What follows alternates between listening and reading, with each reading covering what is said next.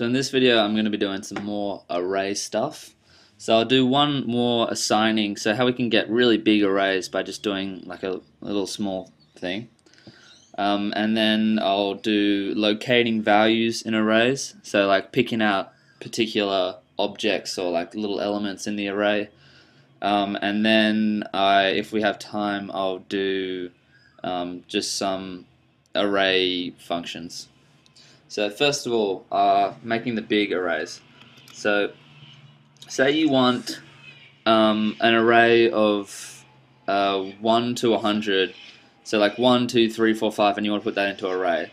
It would be really tedious if you just went x equals 1, 2, 3, 4, 5, 6, 7. You can see where I'm going with this. It would take a long time. So what we can do is we can set a start value. So I might just write this in a little comment. So if we do x equals and then start value, and then we do this the semicolon, and then we do the increments.